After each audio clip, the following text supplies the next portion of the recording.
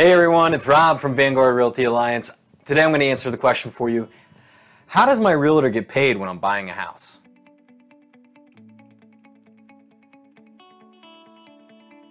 Okay, I'm going to cut to the chase. Long story short, most of the time if the house is listed in the MLS, what it's going to have is a percentage commission that it's going to offer the buyer's agent who's helping the buyer.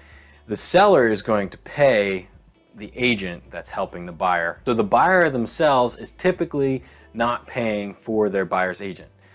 Now there's some exceptions to that rule, which could be maybe a minimum commission, or maybe it's like an off-market property, or there may just be a scenario where that seller is not offering a buyer's commission. So always check with your real estate agent to help understand each individual situation.